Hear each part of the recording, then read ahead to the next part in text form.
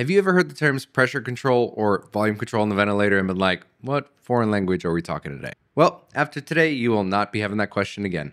Let's speak RT for a minute and go over the two different modes. Ultimately, the difference is just how we choose to deliver oxygen to our patients. You can either deliver a certain amount of volume, so volume control to the patient, or you can deliver a certain amount of pressure to the patient, and thus pressure control. Let's move on over to the ventilator, that way I can kind of explain it. Now, if I click into this volume control mode, you're going to see this VT right here, or your tidal volume. That's just the amount of air that you pull in with each breath. If I have a patient who's a certain amount of height, I'll determine their idle body weight. We're not going to get into that today. And that will give me a safe range of where I should put their volume at for each breath that they breathe in.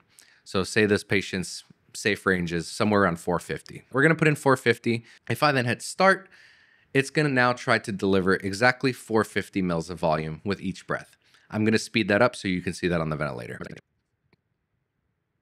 Now you can see that the ventilator is basically caught up with the 450 mils. Moving on to the next mode, we're going to look at pressure control modes. Remember what I said before, pressure control is just giving the patient a certain amount of pressure to deliver whatever volume they get at that amount of pressure. It's kind of a balancing game where you're like, give them a little bit of pressure, see what they breathe, go from there, but it does the same thing. Now, instead of that volume at the top, right, that tidal volume, you're gonna see this delta P right here. This is gonna determine how much pressure this patient's gonna get. So say I want this patient to get about 20 on their peak. So I'll put in 15 and my peak will be 5.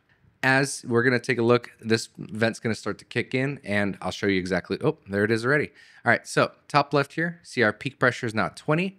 And look at our volume. So we were breathing 450 earlier at like a peak of 13. Now at a peak of 20, we're bringing in about 627 with this specific patient.